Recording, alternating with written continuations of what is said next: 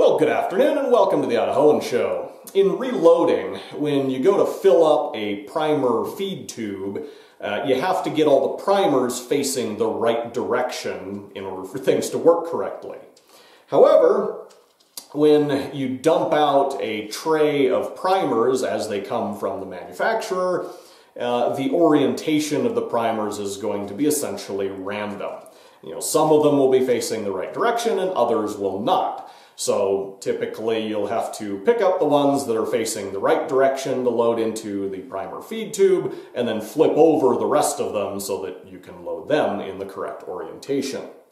Now, the improvisational method of doing that involves cutting the label of the primer tray into sections and then using these little pieces of cardboard to invert the primers. That works, but I was thinking it was high time that I got myself a proper primer inversion tray to make the process easier.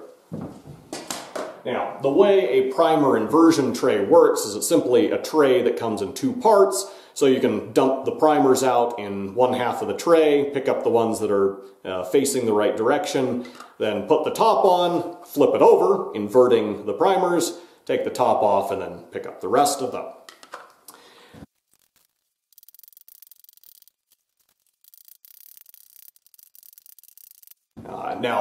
They make these commercially, but I had recently gotten myself a 3D printer, and so I decided to print my own, and that's what this is a 3D printed primer inversion tray.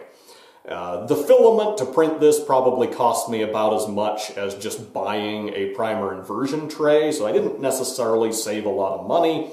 But the 3D printed one seems to work just fine, and I didn't have to pay shipping, and I didn't have to wait for delivery. So there were some marginal advantages there.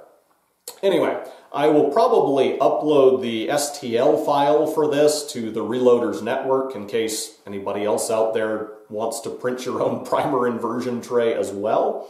And until next time, thank you for watching the Idahoan Show.